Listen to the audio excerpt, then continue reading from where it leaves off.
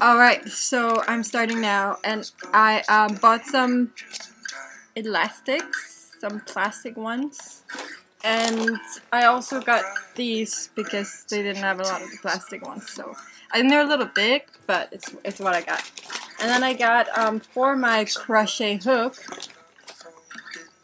I got this.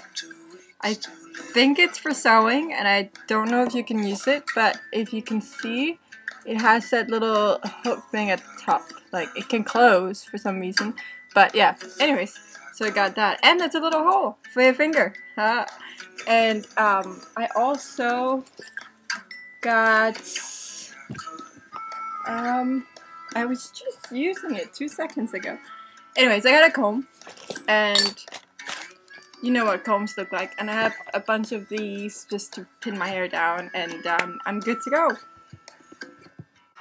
Okay, so it's now 8:30, and I started at 3 o'clock, and I have around 19-20 dreadlocks, which is, it's not a lot, I know, but I'm leaving like some loose hair as well, just because I think it makes it look more natural and stuff, so it's not just straight locks hanging down.